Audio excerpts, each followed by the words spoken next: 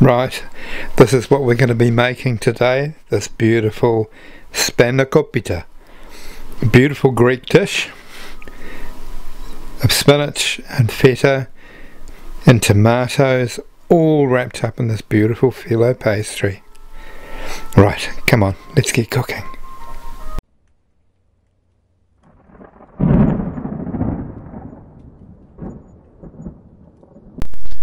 Okay, to kick off our Spanakopita, I'm going to show you the ingredients. We've got 200 grams of spinach, some homemade butter, 3 eggs, filo pastry, 3 cloves of garlic.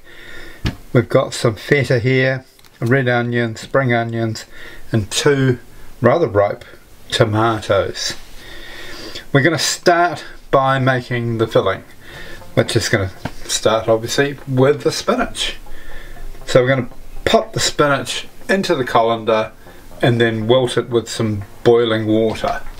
So let's turn our kettle on and get the spinach out of the bag. Right, let's start by popping our spinach into this colander.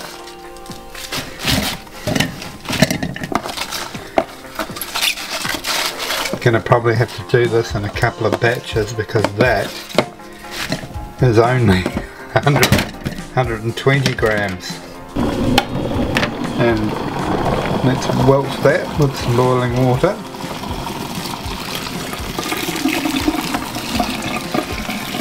For the next load of spinach. Once you've done that, that's how much spinach you get out of that colander. So I've wilted it and I've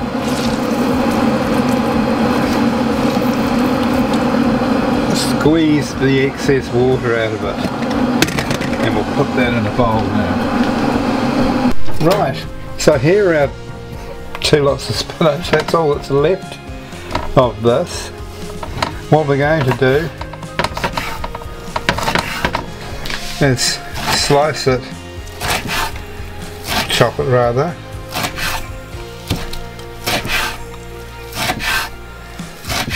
and then as we put it into the bowl, we'll just gently pull it apart. And this is what it's turned out like. Yeah. Right, now let's get the rest of the ingredients all prepared.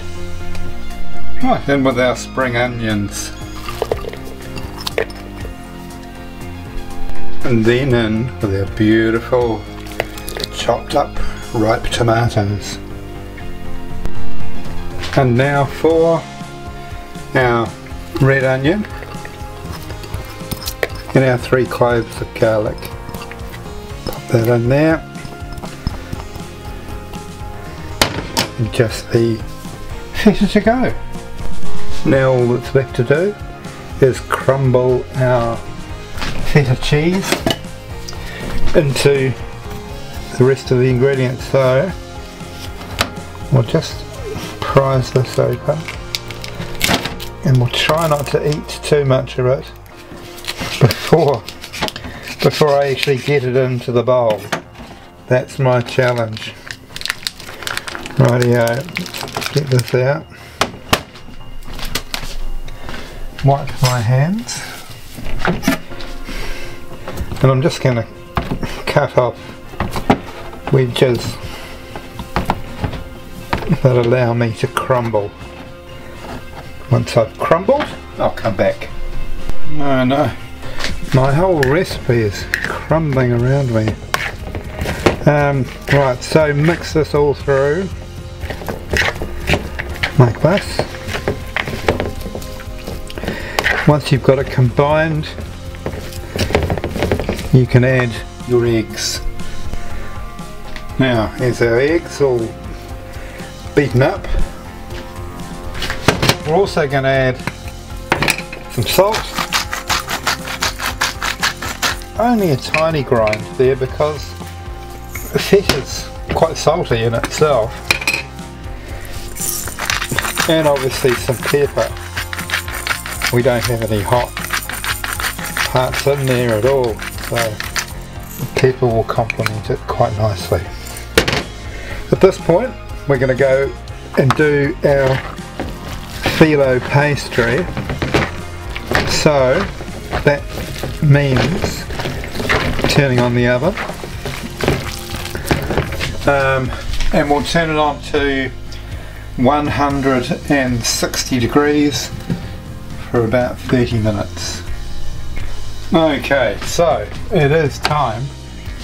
I can't avoid it any longer to do something with the filo pastry. So let's get our olive oil over there. Oh, this has got sellotape on it.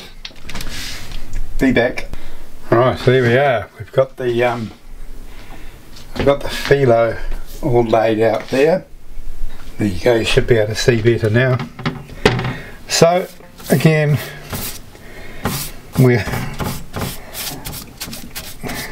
making this nice and moist to stop it from breaking up. It's going to break up. So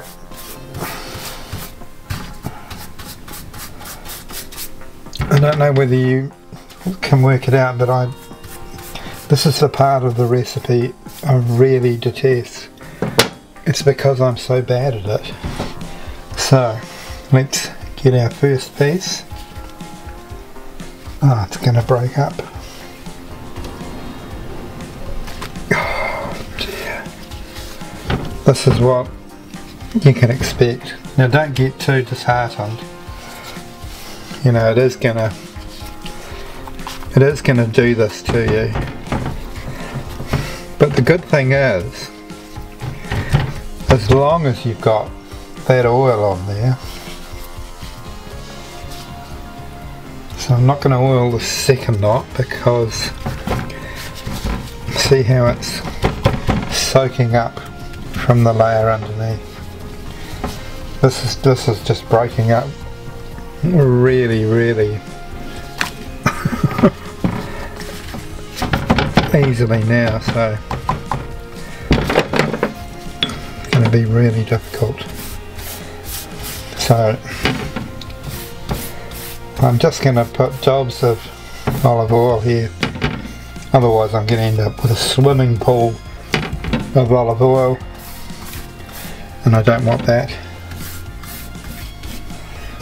Right, let's get this. So, oh dear me.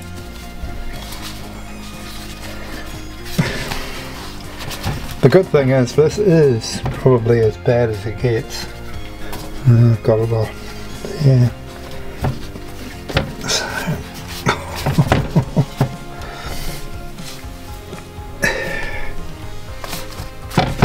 Okay.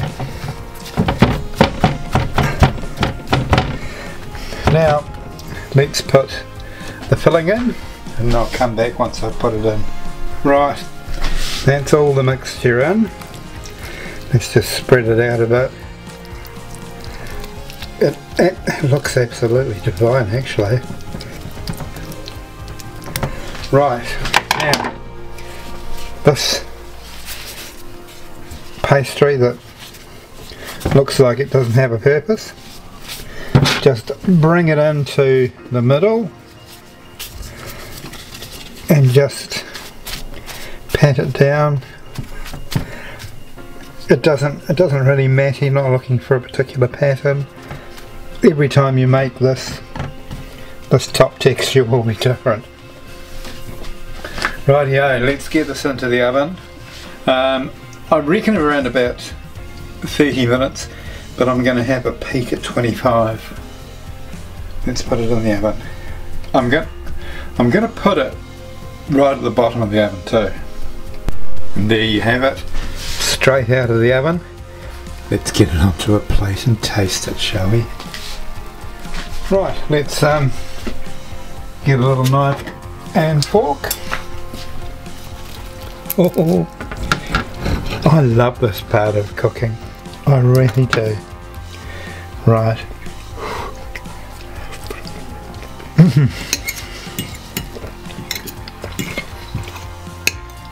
Oh wow. Oh my. That is beautiful.